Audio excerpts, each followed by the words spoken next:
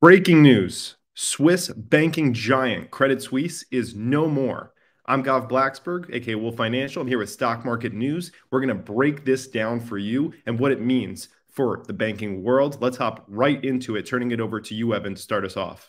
Yeah, so UBS has officially agreed to acquire Credit Suisse for more than $2 billion, and that is according to the Financial Times. As we dig into this a little bit more and explain to you everything that is happening, make sure to like the video, leave a comment, and subscribe to whatever channel you're watching on if you do enjoy it. But on the next slide, you can see that Financial Times article that came out. They did agree to acquire them for around $2 billion. It was previously announced that it would be around $1 billion. So it is about double what UBS had originally wanted to do. It is going to be an all-share offering, so no cash will be kind of thrown out there. And regulators want to kind of go over what would normally have to happen here. The UBS shareholders would have to approve the acquisition in a shareholder vote, but financial regulators in Switzerland want to get around that. So we'll see if that leads to any problems. Well, if you want to lead us through a little bit more on the price at the bottom.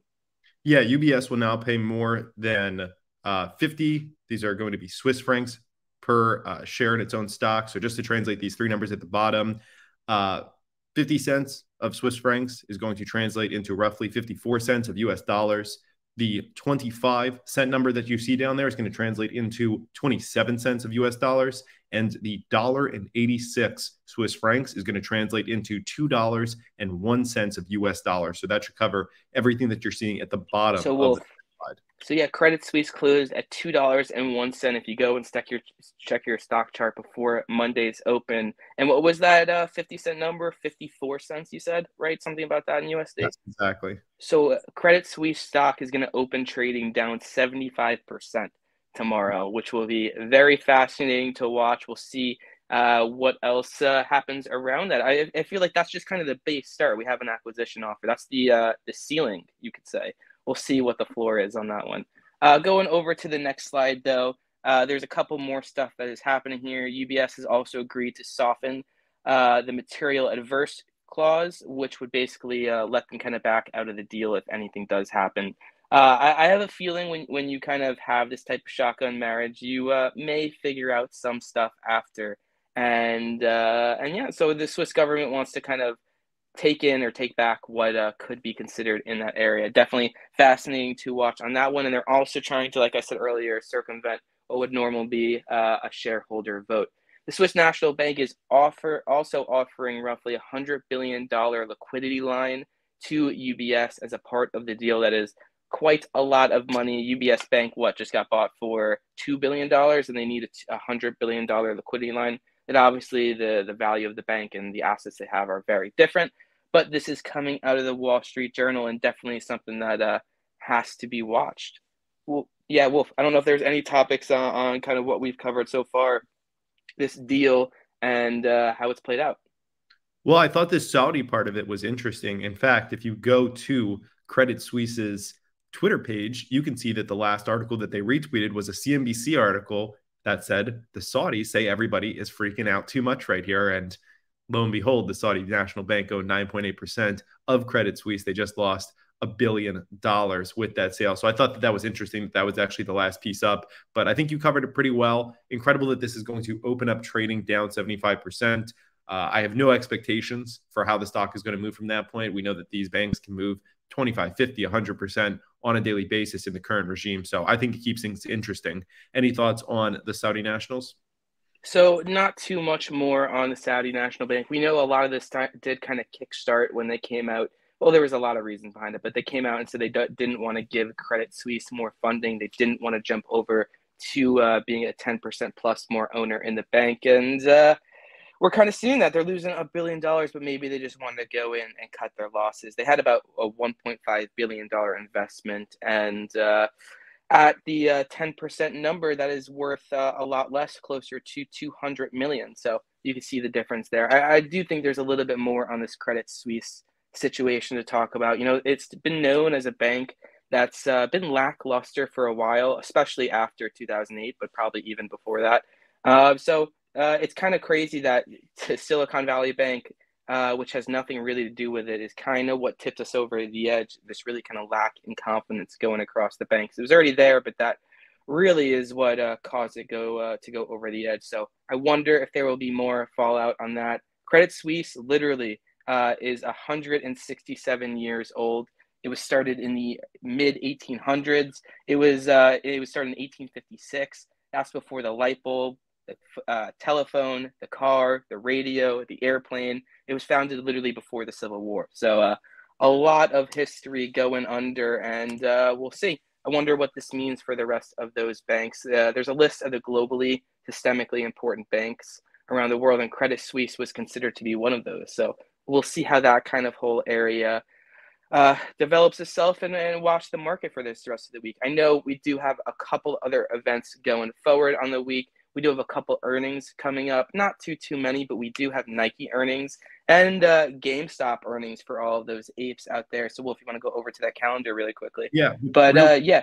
On the Credit Suisse side, I just had two other comments that I did want to share. One of them, because you were mentioning how does this affect other banks? Well, if you remember back in 2008, Bear Stearns was actually acquired in that February, right? And then the big collapse arrived in the fall. So it'd be fair to say that Credit Suisse is potentially among the first of a series of victims. There could be more. Banks are in trouble right now. We just had massive QE for 10 years. Now we're getting higher rates, right? So it's creating. You know what, though? I don't necessarily I disagree, but also Credit Suisse has been known as a bad bank for a long time, and it seems like a lot of the problems here are more around confidence. There's others that have been known as bad banks that have been around. So we'll have to see on that one. We will see what ends up affecting them. But yeah, I thought it was interesting to just look at that and say, we're potentially not through the worst of it. I wouldn't think it would be fair to say we're through the worst of it at this point definitively. But like you said, we can move into some of these earnings. Well, just quickly on that, I would say I don't know if you can even answer that question with all. I think that I personally think that we might be, but to say that we're definitively not through the worst of it, I think is also, you can definitely not know that for sure. So we'll have to see how it develops. I think the big key there is that we don't really know how the impacts are going to come out.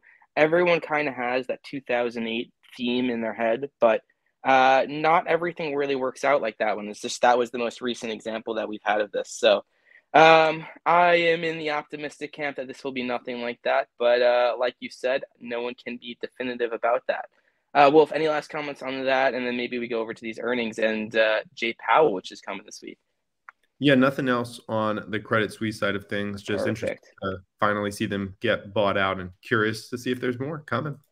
Yeah, we'll see if this takes over a year to get done, like the whole GameStop Activision deal. There's a lot more. One thing I've noticed on this bank stuff is when something happens, it happens very, very quickly. Like, yeah, they don't even let the weekend go by before they have an announcement. But enough on that. Going over to earnings, we do have Nike and GameStop. It's funny saying Nike and GameStop in the same category, but we will quickly move by that. The largest two names that most people are going to care about this week. Nike is expected to report at 4:15 p.m. on Eastern after the close on Tuesday. Wall Street is expecting EPS of 51 cents and then revenue of 11.45 billion. And then Wall Street is expecting for GameStop to release their numbers at 4:05 p.m. Eastern on Tuesday after the close. They want EPS of negative 16 cents and then revenue of $2.18 billion. So two names to definitely keep on your radar this week, and they actually happen the day before the biggest event of this week. Everyone will 100% be, well, maybe the biggest event might be the fallout on Monday, but everyone will be watching Jerome Powell and the FOMC on Wednesday. So that FOMC meeting where they're going to either announce if they're going to raise by 25 basis points, 50 feels like off the table, but maybe they even keep rates unchanged. That will be at Wednesday at 2 p.m. Eastern. They're going to make that announcement, and then it will be followed by a Jerome Powell press conference at 2:30 p.m. Eastern. Now, just really quickly before I throw it over to you, Wolf, to if you have any thoughts on this, it is really important. I think this one will be more important than normal, that the market might go one way when we get that rate hike decision, and it can go a completely different way when Jerome Powell starts speaking. That has kind of been the trend. So I would definitely watch out for that. If we really get a big pump off the decision, we might get Powell coming to walk us back, and vice versa on that one. So definitely watch out for that. But Wolf, anything standing out to you on the macro calendar?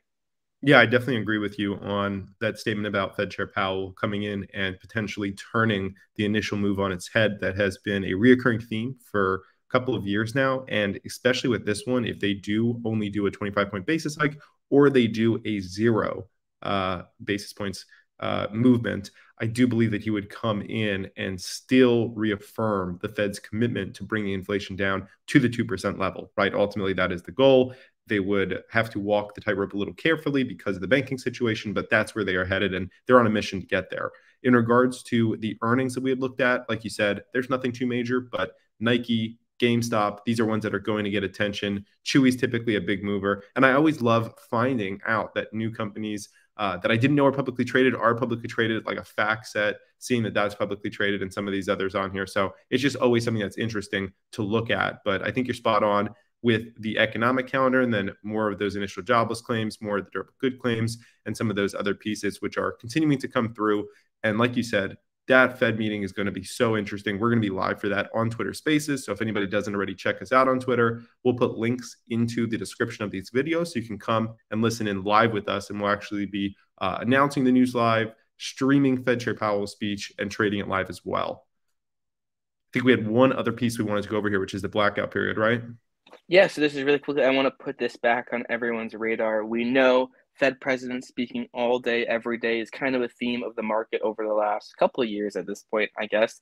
And oddly enough, the second the proverbial shit hits the fan, they cannot speak. So we are going to see a lot of the Fed presidents speaking this upcoming week after that blackout period.